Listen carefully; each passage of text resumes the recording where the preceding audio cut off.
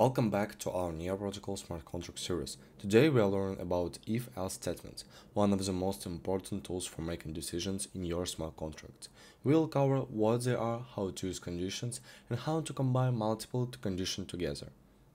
If-else statements let your smart contracts make decisions.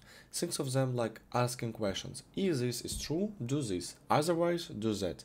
Every if statement checks a condition, something that can be either true or false.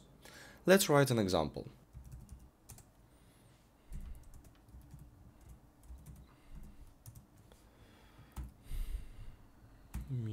It will be mutable. We'll change our struct. Let's be number, and let's write u64. And if we write the variable, in our case number, condition, let's be more or less, or more or equal, and another variable that we compare, let's be 1000. And if it's more than 1000 or equal, so our tier, it should be dot, will be diamond, for example. And we need to convert it to string. If this number less than 1000, so we need to write our tier will be bronze.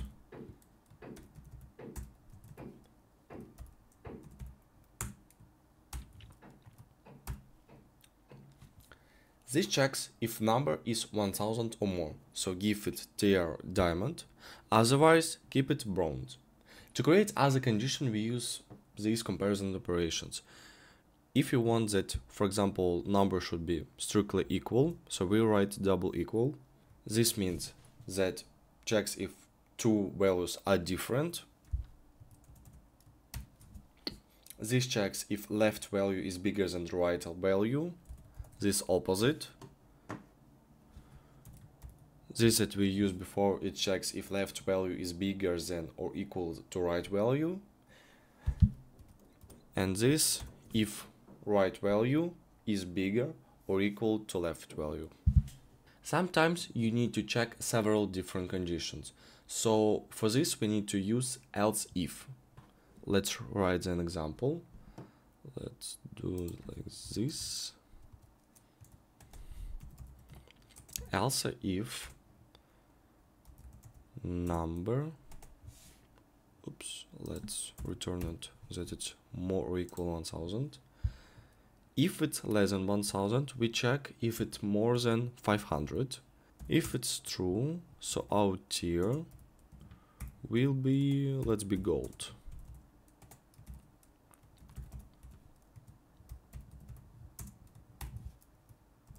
If it's not more than 500, so let's check if it's more than 100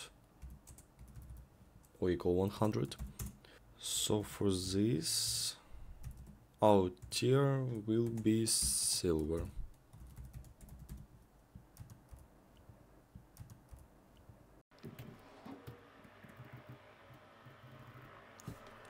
Need to mention that only the first matching conditions runs. Once one condition is true, the rest are skipped.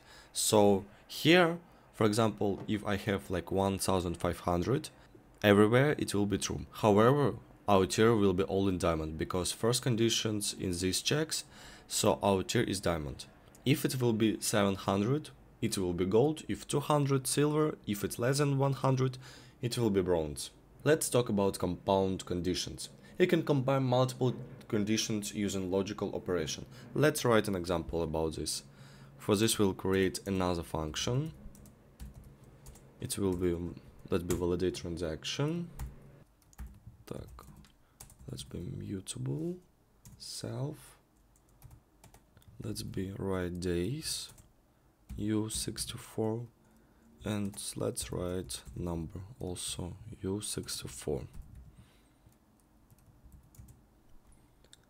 So if, for example, days more than or equal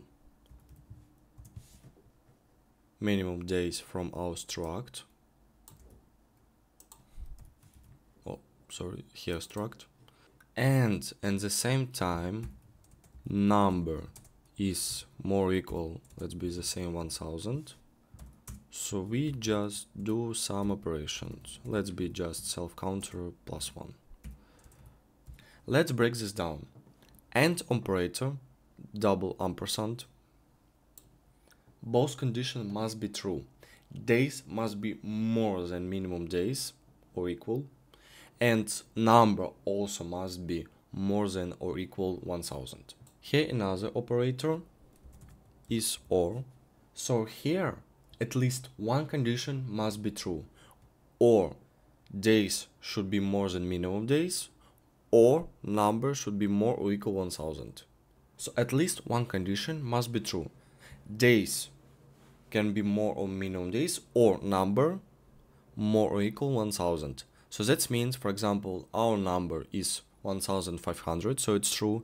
So days can be less than minimum days, so it will be true and our counter will be +1. And opposite, for example, our number is less than 1000 and days more than minimum days, so also our counter will be +1. Or both can be true and our counter also will do +1. In addition, we can combine our operators. So for example, let's be our number should be more than 1000 and in the same time it should be less than 1500. So that means that or days should be more than minimum days, or number should be between 1000 and 1500. Before we go to interact with the smart contract, I forgot to write the return value, so we need to write here string, because we'll return self-tier, and don't forget .clone. I have already deployed the smart contracts, so let's open the terminal. So let's interact with our smart contract. Let's write near contract, call function as transaction, because we have mutable self inside stack and tier. I want to call this function.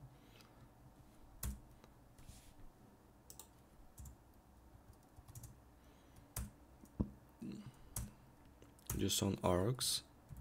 Here we'll write one variable, because inside stack and tier we have one variable is number. So let's write number and let it be 700.